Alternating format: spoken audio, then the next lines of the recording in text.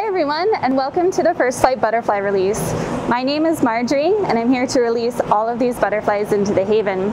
So these butterflies, they took a really long journey to get here today, and before we release them, we're going to talk about how they got here today. So these butterflies, they started off in life as something else. They started off in life as a caterpillar. Caterpillars, they look very different from butterflies. They have short legs, they eat leaves, and they don't have any wings.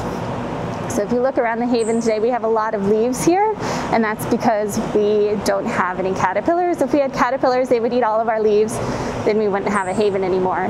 So instead, when these butterflies were caterpillars, they grew up in tropical places all over the world, like Africa, Southeast Asia, Australia, and South America. And while they were caterpillars, they ate a lot of leaves. They ate so many leaves, they actually got too big for their skin. They had to split their skin and crawl out of it, sort of like how a snake does. And they had to do that a few times to get bigger and bigger and bigger. Eventually, they got so big, they were ready to turn into something else. So they turned into a chrysalis. Now, while they're in their chrysalis form, they have a very important job to do, and that's to change from a caterpillar into a butterfly. They have to grow new legs, they have to grow a new mouth, and they have to grow wings. And because they're doing that, they're not eating and they're not moving around a lot. And because they're not moving around a lot, that's the perfect time for them to get mailed to us here at the museum.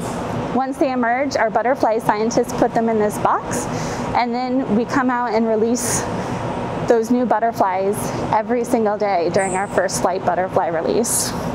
So these butterflies are brand new. They've never been butterflies before. It's their very first day. So sometimes they might not fly very well. So if that happens, that's okay. We'll put them out on their leaves. But right now, we're going to open this box, and we're going to watch them fly for the very first time, and we're going to count down. So you're more than welcome to count down with me at home too. Ready? 5, 4, 3, 2, 1.